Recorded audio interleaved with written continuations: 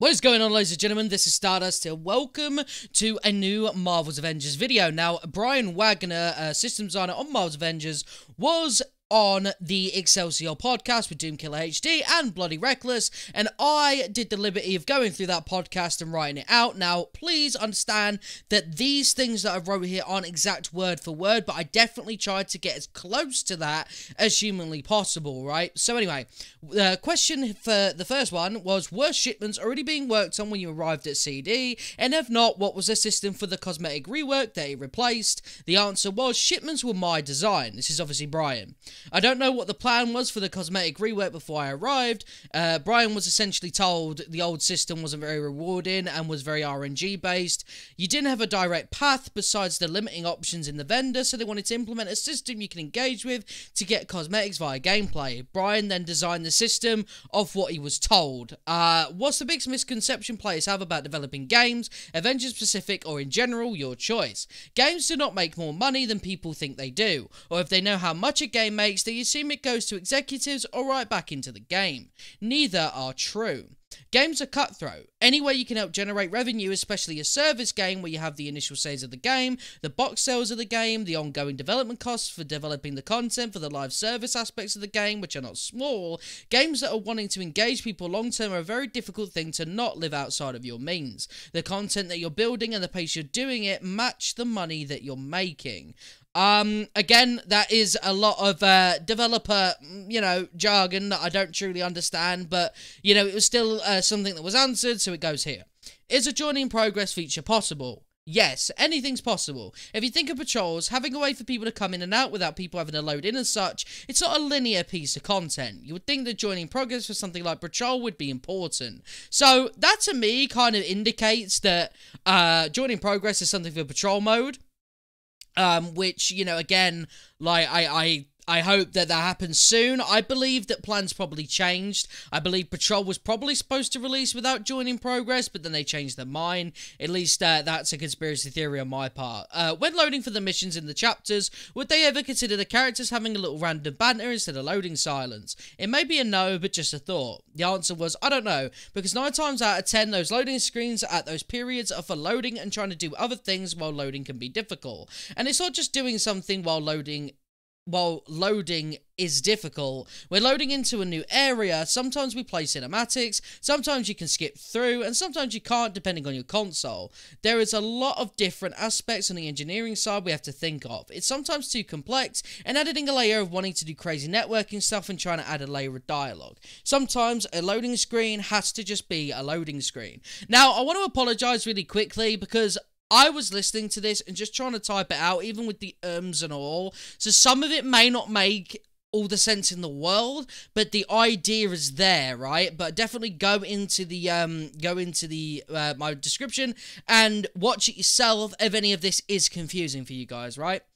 Because, I mean, even when I was typing, it was quite complicated. So, Brian, is there any chance of having heavily repeatable activity with variation, like a Diablo Greater Rift? Brian says there's a chance. Always a chance, right? What's that chance? I don't know. We'd have to have a really good design and we'd believe people would want to engage in. I don't think that would work for us. Maybe a variation. I'd have to consider the motivating factor. We don't want to be copycats and steal stuff for the sake of stealing it. Brian then also discusses that certain things work for certain games and not always ours. Obviously ours being Avengers, right?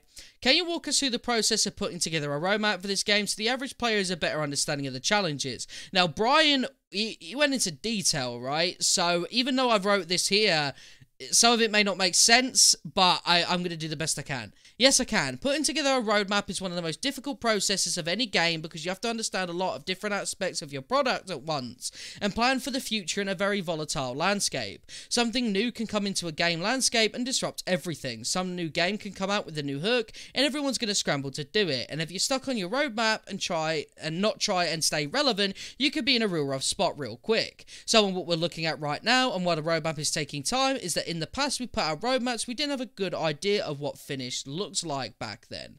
If we took the cloning labs that was built a long time ago and shipped it now, it would not go over well with players. We've learned a lot since then with the raid and Omega level threat. This doesn't account for that. It would be like putting in content that we pulled out of the past. As we're looking at the piece of content that we have to make sure it represents what we've learned. It means it will take longer to get out, and we want to do other things to fit in our narrative with better mechanics. That means we got to go back and got to look. The development team size and shape composition has changed from launch, and what do we need to do to build the type of content we want to do? Take content from the past and improve it to our standard now. Who do we need on our team? More designers, cinematic people, etc. It's a very difficult balance to have, and I want to get the team excited for what we're building. Fair enough. Now, this is the next thing. This is about the next patch, and he says regions are going to have level bands now. So if you're power level 1 to 25, Eastern Seaboard is the place for you. Nick Fury will say, okay, we have issues there. It's not a super hand-holdy thing. He says, go to the Eastern Seaboard, and you have an objective that says complete X amount of war zones there. It incentivizes going through the regions rather than just here's the map. It may not be perfect, but we use that data to improve. And even 2.4, I'll give this little teaser, it's about making our reoccurring events more rewarding. We're looking at making our reoccurring 2-week events more consistent. Some of them give exotics for every hero over 120 when you complete the meta objective, or just the one from that mission chain, which is super feel bad. So we want to make that consistent across the board. Giving reason to people who have done these events many times, units will be a big part of that. And reward motivation will be a big part of that too. And then Brian says, what does a post-Kree invasion in Avengers look like? I know your team is praying for the Kree, but what does a post-game, assuming Monarch is dealt with for good and Kree invasion does come, and however that works out, works out. What does a post-Kree raid, he said raid, okay, Avengers look like? What do we want to do to set that stuff up now? Pretty cool names came out of that conversation too. Doom obviously asked and got rejected.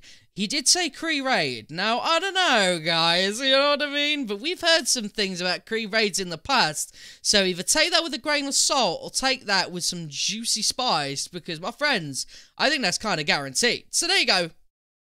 Obviously, it's a lot of dancing around certain questions, but I do think the heart was there, and I definitely think it was a really good listen. Obviously, my little write-up, my little panic write-up, is a good, you know, is a good way to sort of show what was being said. But obviously, if you want to watch the full thing, then it will be down in the description below, right? So thank you guys for watching this video. Make sure to like, comment, and subscribe, and I will see you in a bit. Peace.